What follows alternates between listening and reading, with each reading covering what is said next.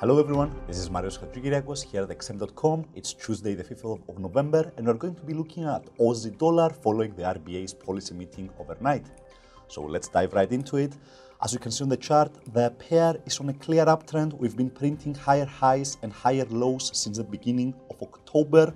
And also, quite interestingly, the price has always been supported by the lower Bollinger band on the 4-hour chart.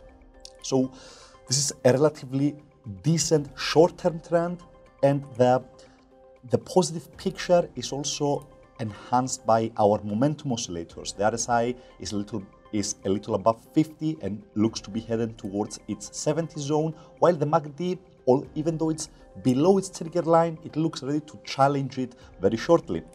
And if it manages to break above it, that would be a further bullish sign.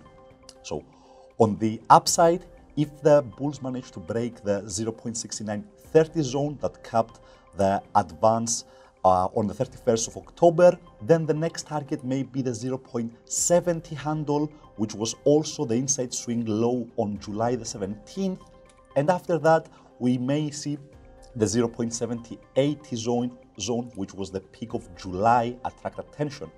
Now on the downside, if the bears take control, their first obstacle may be the 0.6875 zone, which halted the retreat earlier today, and even lower, we may see the 0.6810 zone come into play. So that's it from me. Thank you very much for watching and have a great day.